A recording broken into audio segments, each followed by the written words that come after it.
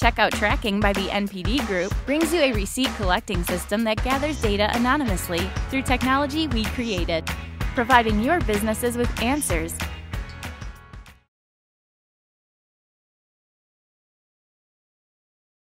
Hi, I'm Merel from Digi-Capital.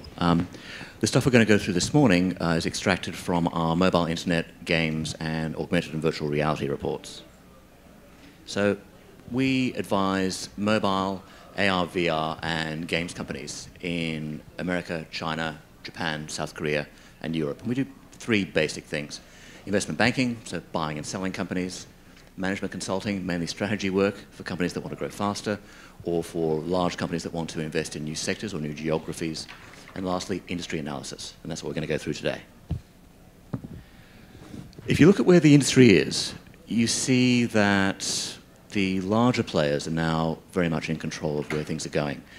Look at, say, the top grossing charts in relation to mobile anywhere in the world, and they're pretty stable. There's not a lot of movement. And what we're seeing is that growth has stabilized and slowed at an overall industry level. So it means that if you're one of the big guys, you're in a great place. If you aren't, life is becoming a little bit harder. In terms of revenue, we forecast that it'll grow from 88 billion this year for the industry as a whole, in terms of software, to 110 billion by 2018. Now that sounds great, you know, going over 100 billion for the first time is very exciting. When you look within the numbers, you see a slightly changing picture from what we've had in the last few years. That growth rate is around 8% year on year, so it's single-digit growth. And the change from double-digit growth, where things are going like this, to single-digit growth, where things are slowing, means you get a bunch of different dynamics. You get the big players who've got the franchises, who can afford to invest in advertising and marketing, so basically acquiring users, are spending that money to maintain their positions. If you're an indie or a mid-tier company, it's harder to break through because you're competing against a more stable environment. Now, if you look within the overall revenue picture, what you see is that this year mobile will be roughly similar to online and console in terms of revenue, so they're splitting it roughly equally. But going forward, because mobile is the highest growth space still, apart from AR and VR, which I'll come back to, it's going to increase its overall share of the total pie. So let's look within mobile and look at what's happening with revenue there. And there we forecast it growing from 29 billion this year to 45 billion by 2018.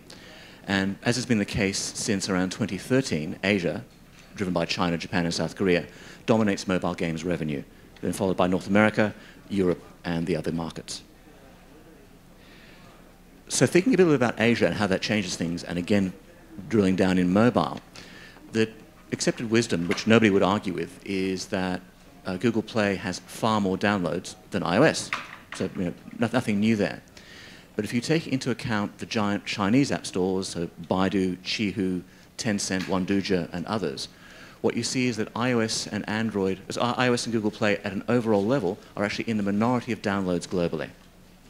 But it's not just about downloads, it's also about revenue.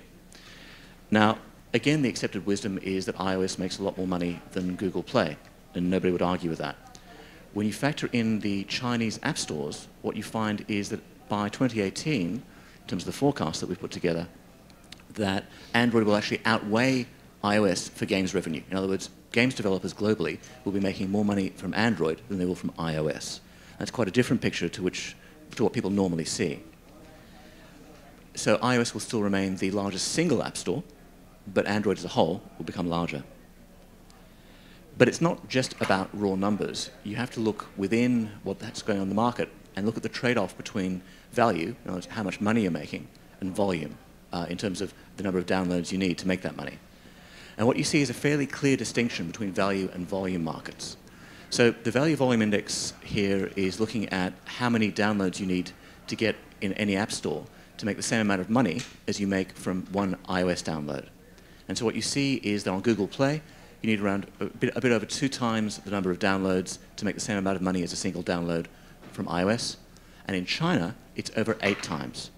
So broadly speaking, iOS, it's a true value market. That's where the highest revenue per download is to be found. And it's a good place to operate. That's why so many mobile games companies focus very heavily on iOS. Google Play, it's a hybrid, a mixed value and volume market where you can still make good revenue, but you need to get a lot more downloads to do it. And China is a pure volume market. Essentially, if you don't have the distribution relationships with Baidu, Tencent, Qihoo, and others, it's very hard to make any sort of impact from a revenue perspective there. You've got to get to high downloads, which means you have to have distribution relationships. The trade-off against those distribution relationships is that there's money that you've got to pay on the way through. In other words, with iOS and Google Play, it's 30%, you're done. With the distribution relationships, there's another handout between you and your ultimate user. So you have to get to high volumes, but you'll actually see less of your own turnover as revenue. Now, it's a great thing to do if you can achieve it, but you need to be mindful of the need to have those relationships and the trade-offs from a revenue point of view that you have to make. Now, let's move on to probably what's the most exciting part of the market, which is augmented and virtual reality. There are a lot of players already, even before the market's launched properly next year. So on the AR side, you've got ODG, Magic Leap, Microsoft, Meta. Apple bought Metaio recently, although they haven't said what they're going to do overall, and then a range of other players. Looking at the VR side, there's Facebook with Oculus, HTC Vive, Sony with Morpheus, Razer with EOS VR, Samsung with a Gear VR, and so on. So there are lots of different players, and it's fantastic because it's such an early stage market. But the thing to keep in mind is that pretty much every single player here is doing things differently. So it's not a homogeneous market in the way that, say, iOS or Google Play are. They're different sorts of markets, but hugely exciting. But there's a big difference between the two in terms of what you do and how you do it.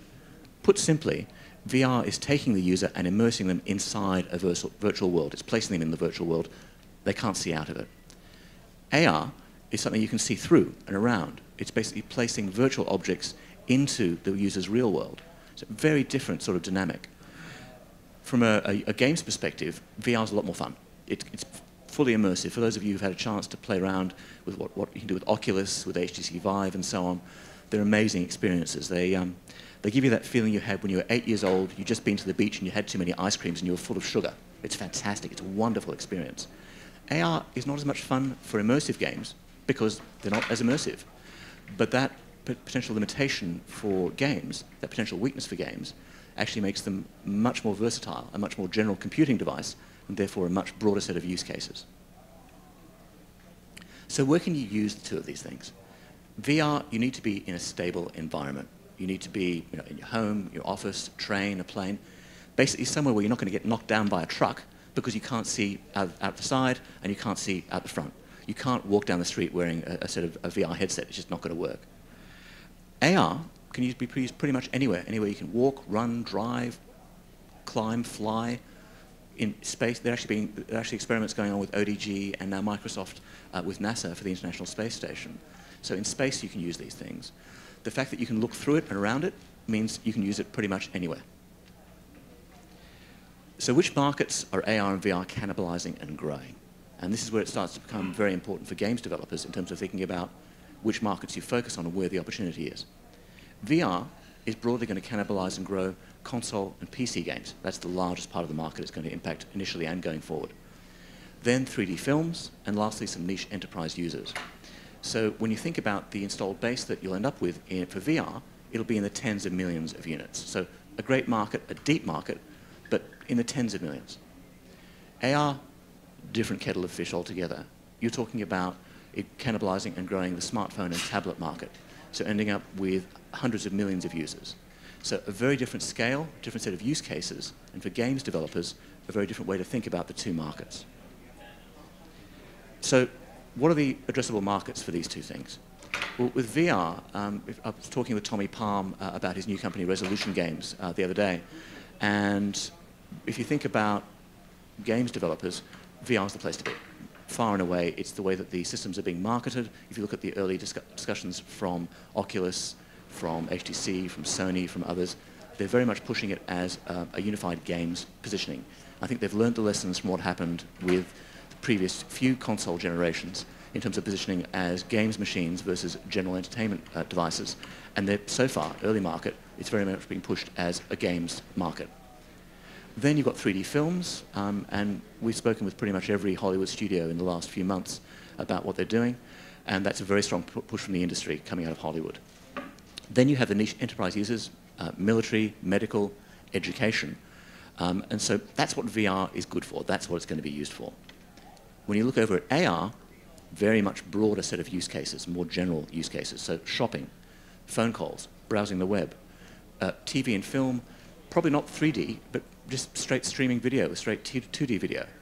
Enterprise users, business users across the piece. And then as that market starts to get to the hundreds of millions of users, advertising. The big brands are already experimenting and more come on board as the overall user base grows.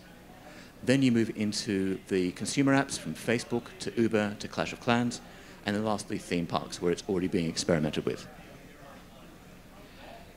So let's look at the money side of things. What are the forecasts? Now, based on the difference between the two markets, where again, VR, tens of millions of users, AR, hundreds of millions of users, you get a very different picture going forward. In the early market, next year when the market launches, 2017, VR will be taking the lion's share of revenue.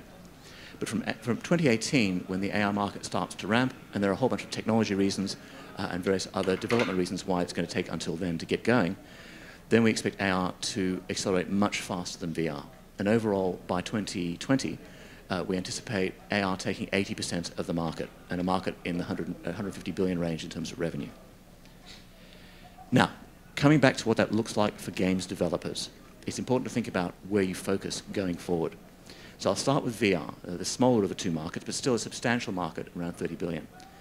By far the largest part of the market we anticipate by 2020 is games. So if you're a games developer and you're thinking about aiming at a growth market, how you raise money, when you're going to sell, all these different things, VR is the place to be. It's going to be the largest games market in terms of these two markets. Then hardware, film, the theme park market, and then the niche enterprise market. But again, we expect enterprise and industrial uses to go a lot more towards AR than VR. So let's go across to AR, because here it's a different picture from a game developer's perspective because of the broader set of use cases. The largest part of the market, hardware, by a long stretch, then followed by e-commerce, so Alibaba and Amazon selling things to people in totally new ways. Then the data and voice revenues to the telcos, moving on to film and TV for the Hollywood studios. Then moving into enterprise AR, lots of different verticals, whether it be finance or architecture or construction, a whole range of different uses. Then moving into ad spend, the broad set of consumer apps, and then into games. So in terms of the way that we've looked at the market, we don't see the AR games market being anything like the scale of the VR games market. So again, if you're thinking about developing, raising money, exit in games, in this market, VR over AR. And then lastly, the theme park piece. Now, that's all the good stuff, what's been going well, where things are going to be growing, all the opportunity. Let's look at perhaps not quite as rosy a picture. Now, last year was a record year for games, M&A and IPOs. If you look at M&A and IPOs combined, there were $24 billion worth of deals last year. It far outstripped anything that the market had seen before.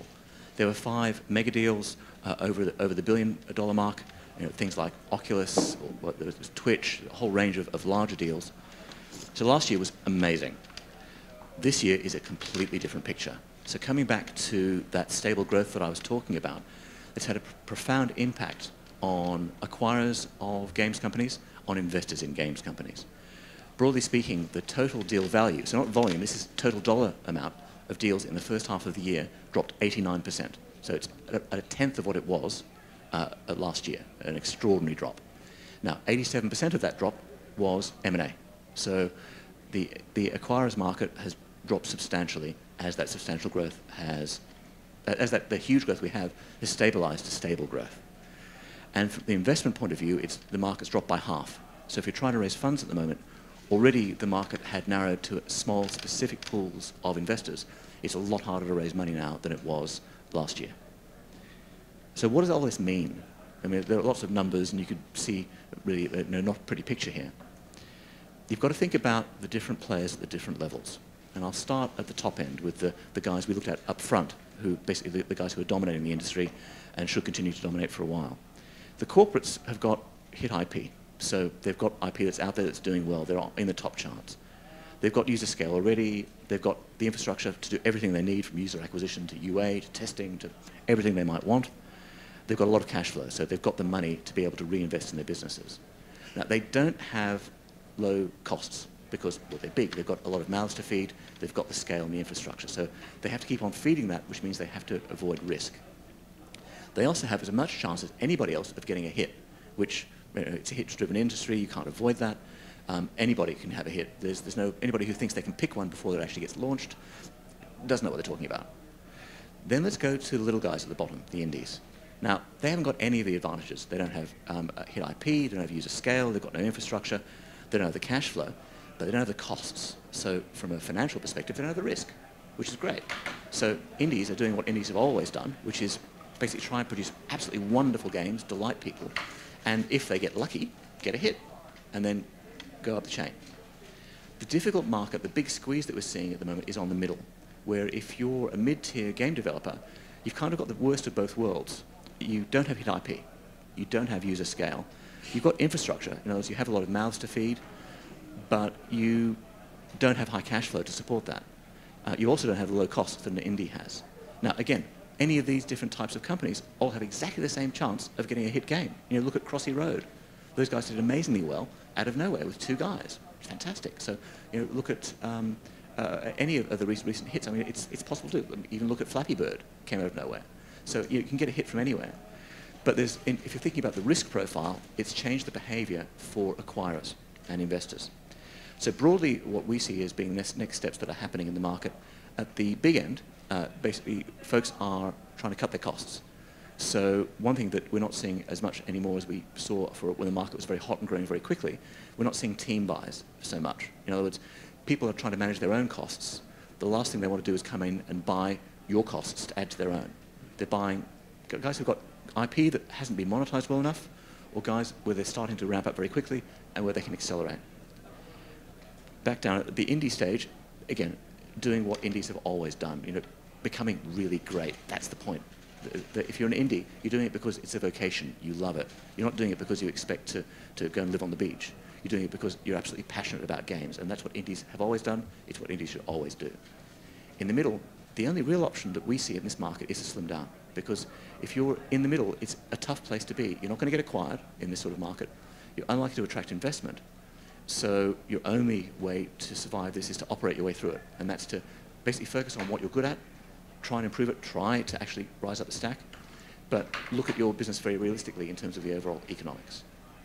So that's the talking bit done. I know I went through things fairly quickly. Go to the website, all that stuff's sitting there. Feel free to go and have a look, find what's interesting to you. And thank you very much. You've been a very kind audience. Thank you. Are there any questions before? Yeah, we have about 5 minutes for questions. Anyone want to start off? Yep. Hey, what would be the size difference that you would differentiate between the slim down indie and the mid-level? Slim down indie, you're eating ramen. Slim down mid-tier, you're not. It's basically, indies are, you know, it might be 1, 2 guys, might be 5 guys. It's, you know, it's small. Mid-tier is, you've got some games out there and you're doing okay. You know, you might have 5, 10, 20 guys, more, but you've got an office. You know, you're basically, you've got homes, you've got mortgages. You're not 20.